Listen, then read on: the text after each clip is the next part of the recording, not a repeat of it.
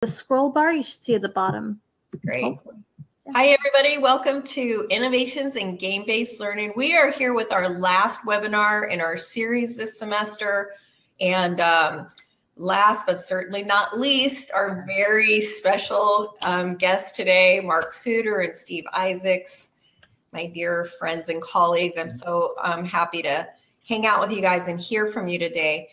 For those of you that are joining us in chat, please feel free to back channel chat throughout the talk. If you have questions or answers, there's a little Q&A box underneath. If you check mark that, it'll be sure to pull out your questions as we go, and then we can prompt Steve or Mark with your questions if they don't catch them. So at this point, I'm going to turn us over to our co-host, Beatrix, who I thank for all her very hard work coordinating these webinars to introduce Steve and Mark. Oh, thanks, Lisa. So I'm very happy to present Steve and Mark. They have a really great rapport. I think we're going to have a really great talk today.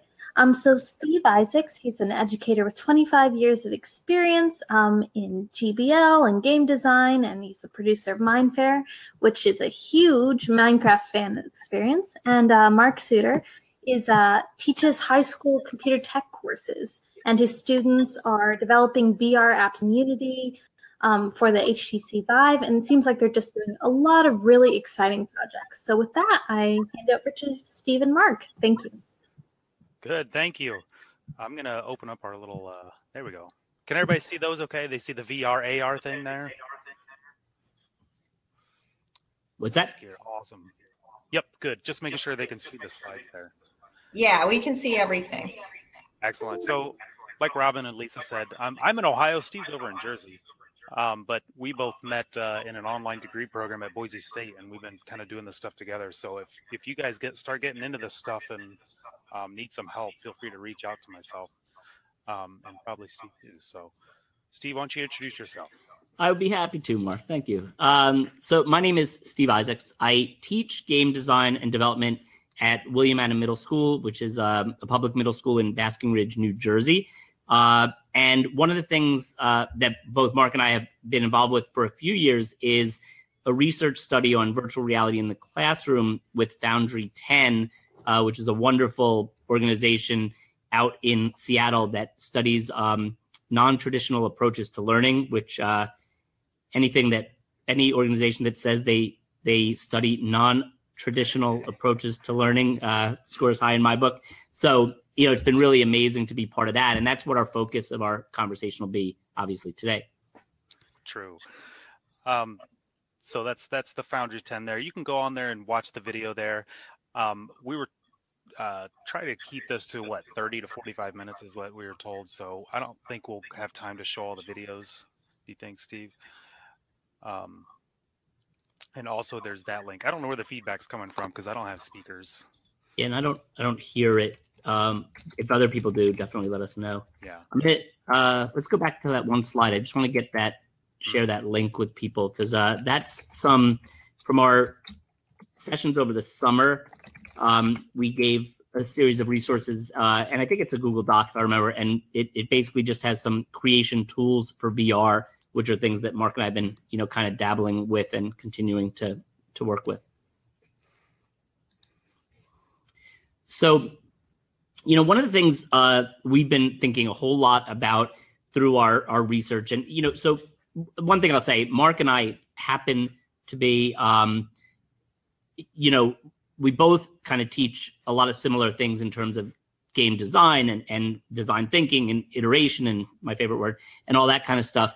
And so for both of us, at least, when we entered the study, one of the things we were so interested in was the idea of having kids have the ability to create content in virtual reality. And that's, kind of where we're moving towards. And, when we first started, a lot of it, dealt with the, kind of like the wow factor of VR, which I still love. I still think it's fantastic for kids to get that, and other, people, educators and things that come into my room to play with VR. I think that's important. But our kind of goal over the last year or so has been to move from that wow to how, and get our kids involved in creating. And one of the super cool things, I think, is that we have kids, I guess between us 8th through 12th grade that have this unique experience and unique opportunity to be really at the forefront of the growth of this industry. I mean, VR is really kind of making its mark now. And so for kids to be able to see how content is created and actually muddle through a lot of the bad content that's out there now, because and some great, but a lot of it, to realize kind of how we're at the beginning of this is exciting. And I just have a few pictures there of some of the kinds of tools that we can work with our kids with in terms of AR and VR. One is Unity, which I know Mark will even talk more about as he has more experience with his students. There's also the Unreal Engine up there. So both of those are really professional grade tools that are being used in the industry, probably the premier game design and VR tools. I threw a couple other pictures there. The one on the left is called the Metaverse app, and I had, if you look that up, I think the Twitter handle is probably Metaverse app. The folks over there are very excited about getting their tool in education. So I had a nice one-on-one session with somebody there who showed me some cool stuff in the app that you could do, and it's all AR kind of stuff. And Mark just lost all his lights, but it looks cool. Don't worry. So, but the neat thing, I don't know if anybody watches Silicon Valley here, but and give a little shout out in the tweet if you do, in the chat if you do. It's a great show. So you might know the Not Hot Dog app that they talk about in that show. Well, in about 15 minutes in a demo, the guy at Metaverse One showed me how to create our own Not Hot Dog app. And it was very fascinating to kind of see the idea of being able to, very easy drag and drop type stuff, take a picture of a not hot dog or a hot dog and have it come back and tell me whether or not it was in fact a hot dog. And the possibilities there are endless. And the other one I'm sharing there is CoSpaces, and they're really making a good move into education in terms of trying to provide educators with easy tools to create virtual learning environments for students. And what's kind of neat about those two, the Metaverse app and CoSpaces, is that they're not going to demand the highest end technology, which, Mark and I are fortunate. We have some pretty great equipment, but if you're talking about doing things with a whole class and things, you're going to, it's going to be a challenge. So when you do have access to like Google Cardboard or your phone, that's where I think AR is going to really come in, and the VR experiences that you can do on that lightweight kind of environment will be great as well. So, hopefully we can, share a lot about how, while there's awesome stuff for the higher end, there's also very accessible options.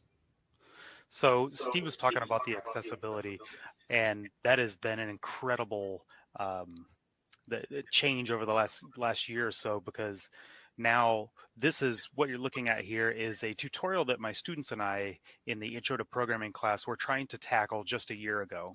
And it's a daunting task. And you can look up this tutorial. It's a great tutorial.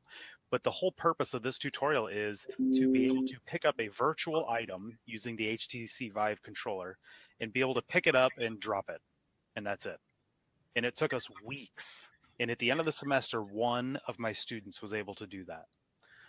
That was a year ago. And now just, months later, we now use a tool called VRTK, the Virtual Reality Toolkit, which has completely revolutionized how quickly my students can, Steve, iterate through their different designs and concepts, which I have some pictures of.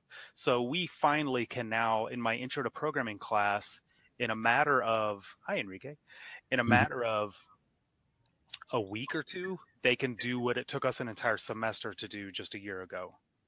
Because all this screenshot of Unity here where it says is grabbable, that was that code that we were trying to do. And now it's a checkbox, which is really lower the bar. And so now they can create a little room like this. That little cage you see is the area that you'd be able to walk around in the VR, that the user can go inside and move around in. which is great. And we start making VR apps, and this is one that we started to make in the last semester, the trailer backing simulator. Don't take that idea. That's our idea. You're going to be able to use your Vive controllers to back a trailer back up into a barn. So we're actually looking at this from a perspective of creating things that are not just games that are really fun. We're actually looking at it from a training perspective. And I saw my wife struggling to back a trailer up, and I thought, you know what, this would be great to be able to practice this in a less threatening environment where you're not going to damage something. So I brought that idea to my students, and they latched onto it. And so I said, why don't we, instead of creating games, what if we created VR apps in Unity? And so we started prototyping. So the top left there, those girls are doing an oil change app. That's what they would look at underneath the car, and you see the little drip pan there with a bolt in it. In the top right, it's kind of hard to see, but they're doing what a new driver sees as the interface to a car and how to turn on the wipers and the brights and the blinkers and all that kind of stuff. In the bottom left, they're teaching how to jump a car battery. They all seem to be automotive related. I think they kind of did that on their own. I didn't force them into that. But jumping a car battery, and then at the bottom right is that's a little gas pump there with a little wire on the side of it, because the new drivers all said they were kind of intimidated doing the gas pump because they didn't know how to pump gas. And so I asked, the original question was, do you want to do something that's going to matter to other people, or do you want to make a game that might be kind of fun? And they unanimously wanted to do something that would actually help other people, which I thought was kind of cool. And so just this semester, in the 9 weeks that we've been in an intro to programming class, they came in with zero experience, and the bar is low enough that now you can see in the bottom left there, the one girl's laying on her back, because in their app, you have to lay underneath the car to change the oil. It's not like you're in like a professional place where you have a bay underneath it. So they're setting up their car so that underneath it, you have to use the correct wrench to use things, or to take the bolts off. In the top right there, that guy's doing one changing a car tire. And again, very accessible, and it's encouraging them because they're using the basic scripting that instead of just saying, oh, why don't you add these integers together and float numbers and Boolean variables. And now they're like, oh, wow, we really need to know how to keep score and develop a graphical user interface and things like that. So it's been a great experience so far. There's my favorite word again. Yes. So, you know, one of the things I always kind of bring up is, yes, iterative design. Everything that I do in my class revolves around iterative design.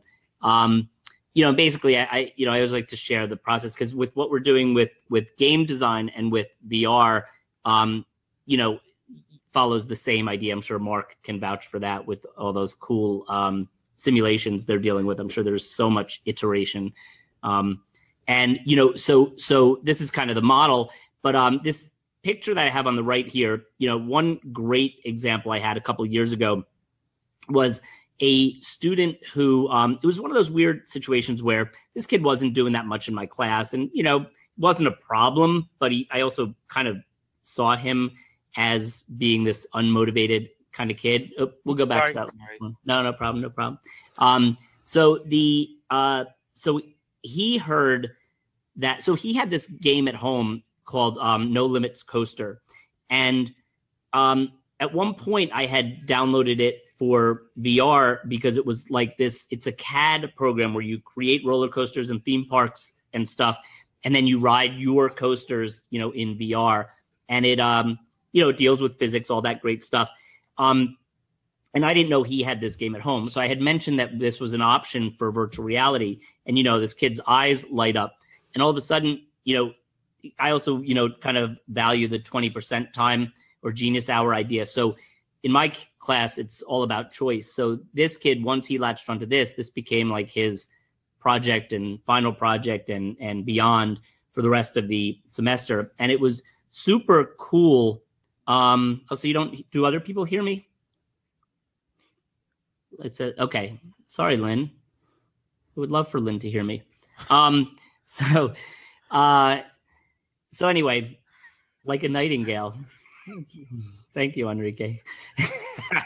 So anyway, So he started building these coasters, and then he would then all of a sudden show up to lunch with like a friend that wasn't in my class, and he'd ask, hey, can my friend ride my roller coaster? And this became a thing, and it was, super cool. And up here, I'm going to share a video. If I can find it, it's up the chat a bit. Let's see here. Should be finding it. Wow, there's a lot more chatting than I thought going on here. Let's see. Hold on. Okay, that's not it. Rats. Which one are you looking for? I'm just about got it. Don't do anything. It'll mess me up, I bet. You see it? This YouTube one, right? All right. Okay, I'm going to copy that. I'm going to paste it down here. Feel free to watch this, either now or later. But what's cool is then this kid, like I always have my kids publish some kind of way of sharing the work they had done.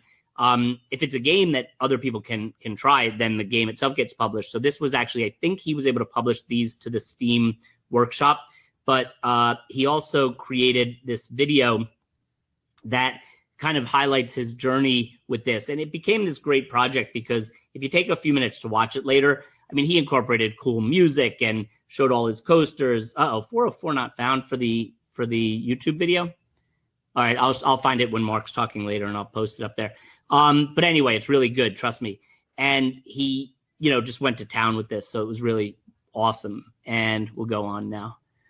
And then moving towards, the idea of importing content, for VR. In that case, he was using a tool that what he did immediately ported into VR, which was great.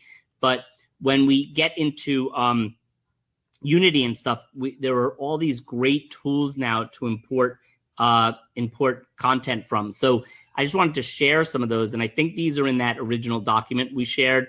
But Sketchfab has amazing, works of art that you could bring into Unity and explore in VR.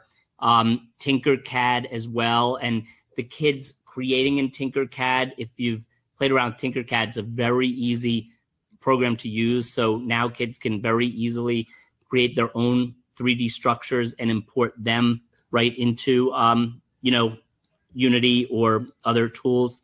It's funny that you put castles in there because I ironically also was creating castles, but I was creating them in SketchUp. So it used to be a Google product, now by a different company. But if you go on the SketchUp website, if you want to export the 3D models, you can get a free professional license. If you just Google SketchUp and at the bottom look under education, you send them an email and they send you a pro license, which allows you to export the OBJ file, which after you make these things, and SketchUp is beautiful too, just like Tinkercad, maybe even more geared towards professionals, kind of a medium. It's not quite AutoCAD complicated. I actually think it's very simple. I used to teach it to 6th graders. But you can go quickly from making that, and then this is in Unity, it imports very cleanly.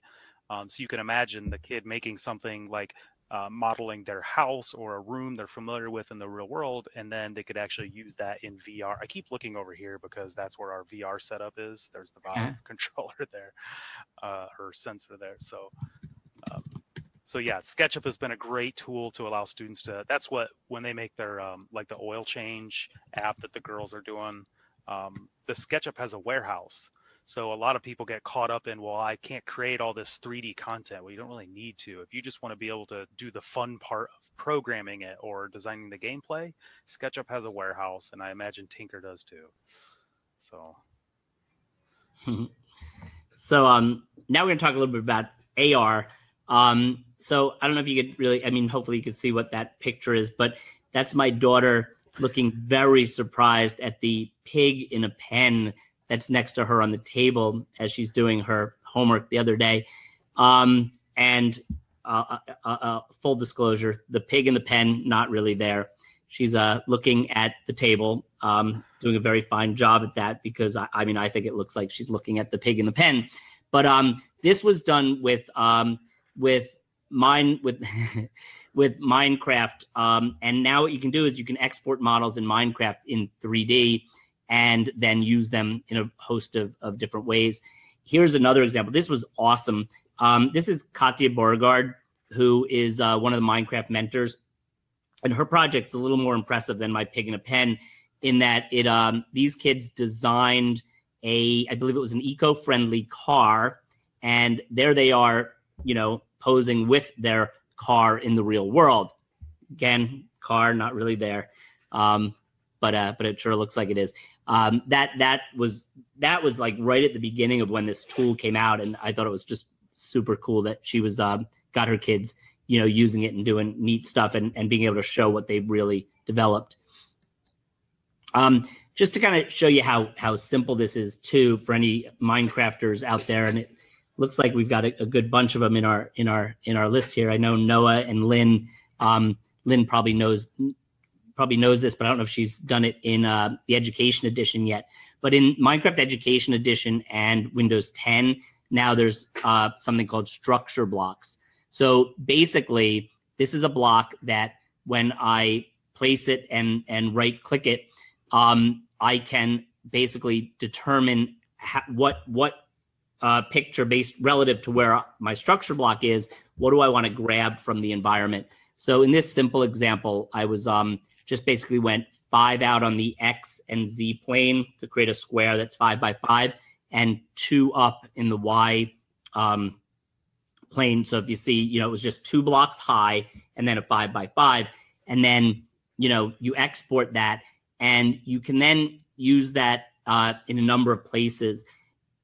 Which is one of the things too, I think, where we were talking before about why this is kind of exploding now, is that it's finally super accessible. So exporting that was not complicated, right?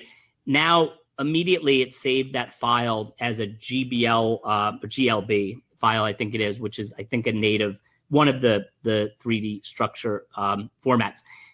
You can open that right in either Paint 3D and do stuff with it, manipulate it, or the mixed reality viewer, which is becoming one of my favorite, just fun tools. So here it is in the mixed reality viewer, and there it's just imported. But then when you go to do more with 3D or with, in this, then it basically opens up, as long as you have a camera, it opens up the camera on your device, and you can place this object anywhere in, the real world. That mixed reality viewer is a Windows app, Steve? Yeah, yep. It's a free app. That and Paint 3D both, I believe, come with the Creators Update in Windows 10. Okay. The Creators Update. Okay. Yeah. So, and Lynn, absolutely. Let's get the ant in my classroom. I see a horror situation happening with that huge ant. You got to see that, Lynn, if you ever get a chance to see some of the work that Lynn does in Minecraft, talk about mind-blowing, incredible stuff. She's done a lot of really neat stuff all over, but she's on our Mindfair server. She's created some cool stuff. So I'm in awe. But anyway, there's my little pig in a pen, not quite as Very impressive. nice, Steve. Thank you. And then it just gets me starting to think, the possibilities, right? So here's, kind of the next thing I think we're going to, and this might already be out for all I know, but here it looks like this dude's got his watch or something on that has a projector that is, putting a little keyboard on his wrist. Again, like with my pig and a pen, the keyboard is not really there, but he can use it functionally, and it's projecting out too. So, I mean, it's like, when we start to think about AR and mixing reality and all, we're really opening that space in a tremendous way that I think we can capitalize in a big way in education. And I always love to talk about this kind of concept of how much do we need to know. And I think Mark probably would share the sentiment. A lot of what we do, or definitely what I do, is, for one, we're always learning. I haven't used a textbook in the 20 or so years I've been in my current position. And I love learning, right? So I'm learning all the time. But at the same time, what I've become very accustomed to is learning with my students. So, I'm starting to dabble just enough, but then I'll hand things over to my kids and be like, hey, I just found this tool and you can, use it. So eDorable and Unity, there was a great little, very simple online class. I think it was like $10 that just got me my feet wet with importing structures and doing things in Unity. And eDorable is one of those platforms that you can create, kind of like CoSpaces, but you can create education spaces or, like learning spaces that you could bring, your class into or what have you. So there's a lot of that kind of stuff going on, but, that got me started with Unity. The Unity in Education team, I couldn't be more excited right now. I don't know if anybody knows Eric Martin or Jessica Lindell, but I don't know if that was on Udacity, actually. It was, I think, their own course. But anyway, the Eric Martin, who was doing, while he was still in college, he was doing this great internship at the Office of Ed Tech for the Department of Education. And he was doing amazing things as like this 22-year-old kid. Now he's probably, all of maybe 25 or 26. And he's now the director of education for Unity, which is just incredible because he's a tremendous fan and ally of game-based learning. So to start to see Unity putting that kind of resources and energy into that is fantastic. Also, Jessica Lindell, who you may know from Glass Labs and such, she's, I think, the director of worldwide education for Unity now. So it's a great time to be getting, involved with the Unity team and looking at what they're doing. They're definitely looking to pull educators in and all that kind of stuff. So, Steve, can check I add out one thing on there? I just posted in the chat there. There's the company called, the software's called Ready, the getready.io. I just put in the chat. I've been having some phone calls with them, and Unity's working directly with them to attract the 10 to 14-year-old market to be future Unity developers. And so if you make things in this Ready app, that's a very visual language like Scratch or GameMaker or any of those, and then export directly into Unity, which is the only software of its kind to do this. So I just thought that was worth mentioning. I don't have a slide on it, but yeah. That's the other thing which is really worth mentioning. Unity is free for education. So it's like the equivalent of whatever their professional license is. It's like full on everything from what I understand for education, which is free. And then, I'll just tap into a few more things, then I'll hand it back over to Mark. But, now we're getting to a point too where VR is, becoming very social, and there are all these environments where you can create your own content. There's like High Fidelity, which is the people or the guy who started Second Life. That's one environment you can work in. Facebook has its own Facebook Spaces. Sanzar, I mean, like just all these really neat. Rec Room is like a game program that you can, social. Like being in a rec hall of a college campus. Yeah, but it's multiple.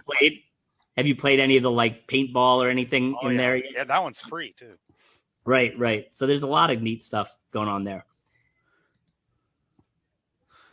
I don't know what I have there. All right, it's all you, Mark, I think. Cool. So as far as implementation goes, I mean, the cheapest way to go if you're going to do real good VR, and I should say good VR, I should say if you're going to use Unity to create for VR, the VRTK toolkit that I was showing earlier works natively with Oculus, the Open protocol, and then the HTC Vive and a few others. But so one thing that we did was in my classroom was we just built our own PC, which you can get away with running at, $500 or so. But, of course, the Oculus Rift is another 300 and the Vive a little more than that. But you can get into the game for a little bit less than what you did before. For teachers that are looking for a solution for like an entire lab, which we've been seeing more around Ohio and even Kentucky now, the schools around us have been using Bytespeed. They custom make rigs specifically made for VR, and then they ship you like a Vive with it kind of thing. So I've seen them around, and they've been really good.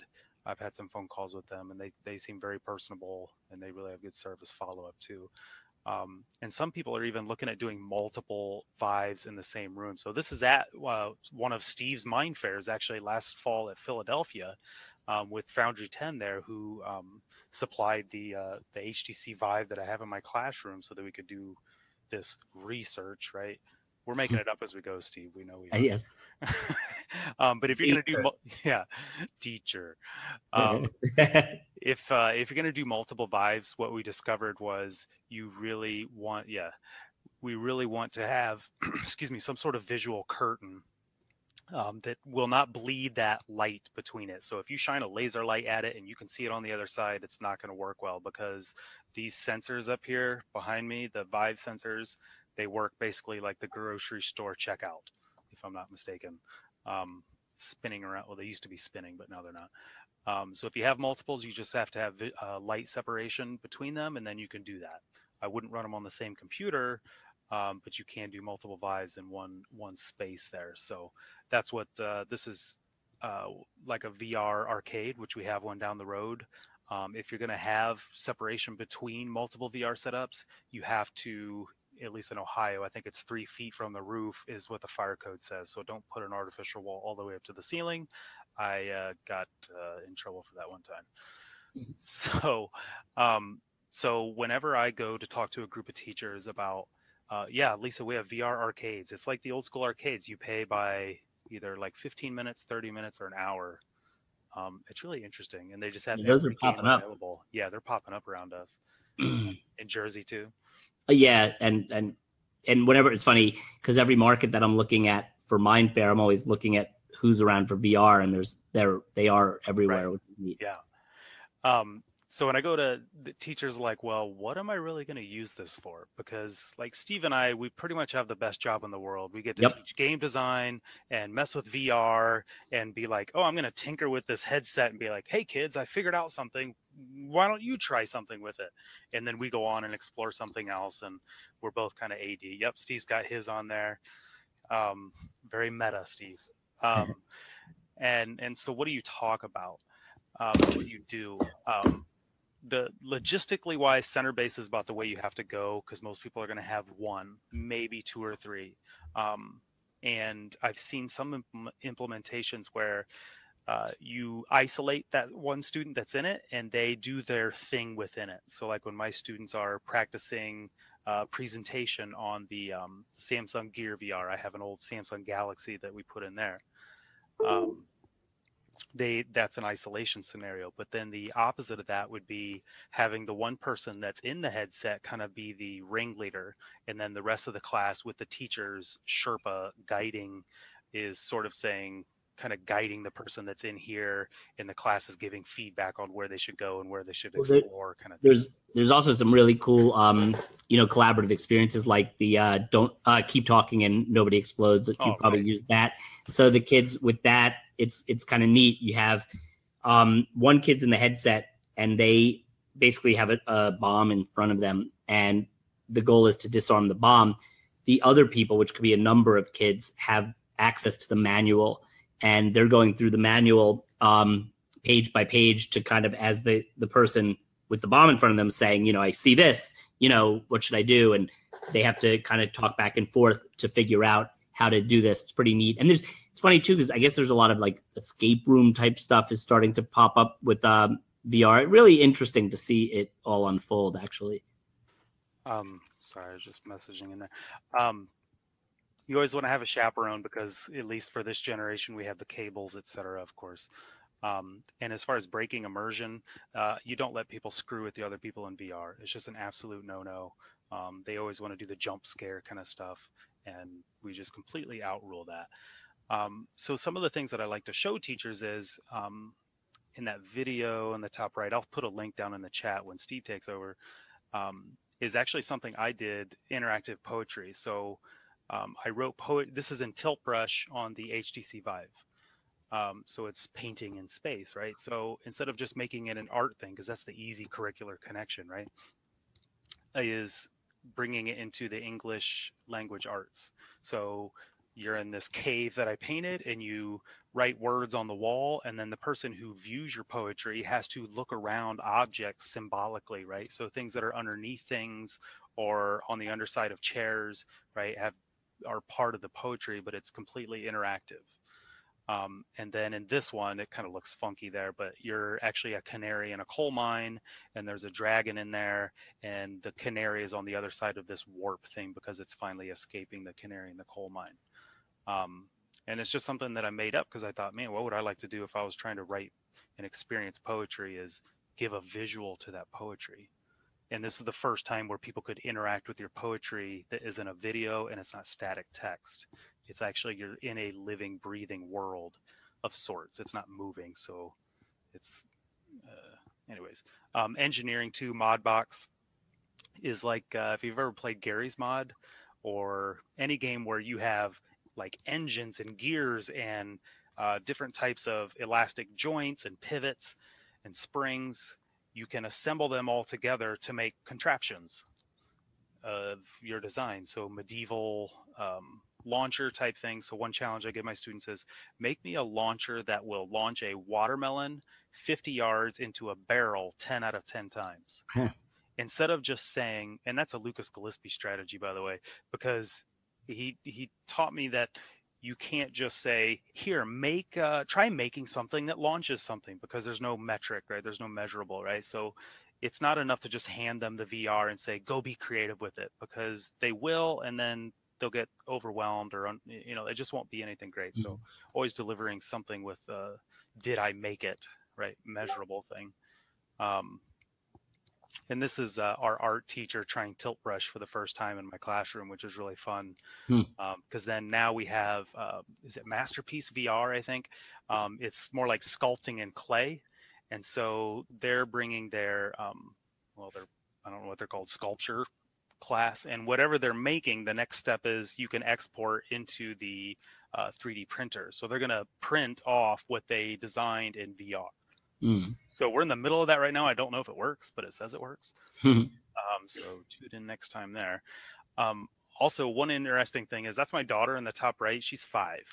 And according to Jesse Schell, who in my eyes is kind of the expert on this, right? He's a game designer, Carnegie Mellon professor, works with Disney, or has worked with Disney on projects. He says that it's worse to read in low light than it is to use the VR headset. And so while I'm sure the lawyers say, well, you better be 12 or 15 or 80 years old before you can use this, he said it's fine. So those are my nieces and nephews and I in my classroom here, my siblings, using VR. So it's really okay. And it's interesting, one quick thing. When she put on the VR headset, let me step back. When other people put on the VR headset, they have this, whoa, look, right? And those of you that have done this have experienced this. When she put it on, it was a natural extension of her reality. And she just giggled and started painting. And I didn't teach her any of it, and I didn't want to. I was just curious what she would do. And it was just a neat experience that was like, well, yeah, that's normal. Their imagination is like that. And I think we've lost that along the way. And Steve, you talked about like fiddling with things and learning something and handing it off to a kid. And I think we don't do enough of that. So my brief soapbox is that if you're going to develop in VR or have kids create things, it's not to say, well, what's the curriculum? What are the measurables? And I shudder when I hear that, because I think I have no idea. I don't even know what I'm doing. We're kind of making it up as we go. So why don't we just learn with the kids and change that into a collaborative culture between us? Because then they start to trust us when we're like, oh, that didn't work. Oh, screwed that up. It just kills the culture. As soon as you turn it into, okay, lessons 1, 2, and 3, you're going to do this, okay, and then 3, 4, and 5. You might as well use this textbook at that point. If you're going to do something like this, embrace the pedagogy, I guess. Go ahead. I mean, one of the, just along those lines too, and the reason I'm so fond of that approach is, I think, for one, I mean, it's authentic, right? Like, I'm excited about learning. The kids get to see that. We're modeling that, sitting down next to a kid, doing that. I mean, I think they, kind of really enjoy that. And then we've started to notice that, when the kids bring in a level of expertise, think of how empowering that is for them, and they teach us or teach their peers. It's totally, it's amazing, because standardized tests, I don't think, know how to measure that, which is a crying shame, really. But it's the way it's so awesome. Yeah. And the last thing I have here is, I don't even know what this app is really, but if your students are going to be creating things, don't let them try to recreate what they already know. Like, don't try to create, oh, this is like just having a bunch of information on a wall in VR. Because at first it'll be novel because it's the technology, but as soon as that wears off, the experience better support it, right? There needs to be a reason compelling to stay in there and do it. So we play different VR apps, and we have figured out what do the good apps do? What are the really popular ones doing? And one of the things is don't have static things like this. When we make an interface, like the guy that's doing the change the car tire app, his interface is not like on your face like, oh, I need to do these steps. It's literally a clipboard that you have to pick up and flip the pages to look at the different steps, using the technology for really what you can do with it, as opposed to what we're used to, which is 2D surfaces, right? Menus can be switches and levers, etc. So takeaways. I have none. Steve, how about you? No, I'm hoping that the audience might have some. Also definitely open to questions. I think we're at a good time for that. We have 2 questions, and I put both of them in there. If anybody else has one, they can ask. I really do want to know this. Have you guys done any building using Google Blocks app yet? Or are you importing from Google Poly as part of that whole virtual world building? It's interesting. I'm not familiar with Google Poly, but we have been playing around with Blocks a bit, which, it's interesting to me. There are a few tools like that, I've been using something also called 3D Sunshine, which I like a lot. And that allows kids to build with like blocks in VR. Google Blocks is interesting because I still personally, and maybe Mark has a different feeling on this, I feel like, it came out as being fairly new recently, but Tilt Brush, I think, still offers a much more immersive experience so far.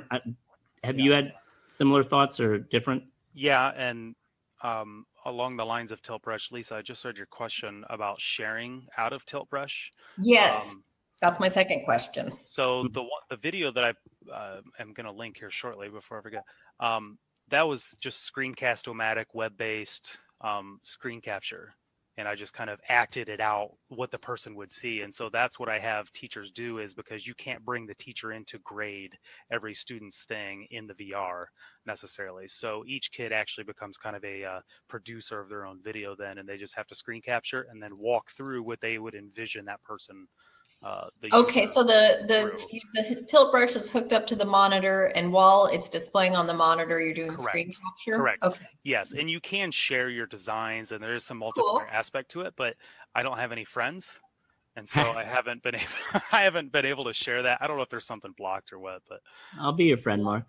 Oh, thanks, Steve. The Google Poly is Google's new library for 3D objects, so you don't have to build everything from scratch. That's their warehouse, isn't it? Okay. Yeah. Yeah. I just downloaded the Google Blocks I have an Oculus Rift I just got at home, so that's next on my agenda, but I can't speak to that. Well, it was just when you were talking about building in Unity and all the SketchUp and all the different apps that integrate for importing and exporting objects. That's when I asked that question. Yeah. Yeah. There's so many different things to try to see what works with other things. It's really interesting. It changes fast. Enrique asked, how do you see the technology penetrating the average classroom in the future? That's a great question. And I think that's, I think on one hand, I think we are seeing the costs go down. I think there was a period of time where it seemed absolutely cost prohibitive to do much with VR. So we do have a few issues, though. There's still the high system requirements for a computer to run, the higher end. So it comes down to that whole thing about, can we get experiences that are really going to be rich with something like Google Cardboard? And there are other, in our school, I think we have there's a set of what's the other one? It's like Google Cardboard, whatever. But so we're starting to see some of that, and I still think we're going to be at a point for a while where the higher end stuff is going to be more like we've been using, sort of, available as a resource. My approach to teaching, though, is to provide resources to kids. So in my room, the resources are there. It doesn't mean that everybody's, so only one person could be on each device at a time, but they're actually there are times when none of them are being used because the kids are engaged in other activities. So when they, just knowing that they're available to them, I think is a great approach. And I hope to see that other classes find a way to do that. I was just talking to a history teacher today who wants to come in and do, there's a pyramid experience. So her question, of course, was, can I do it on the equipment? You know, can I do it in my classroom? And it's only on Vive right now.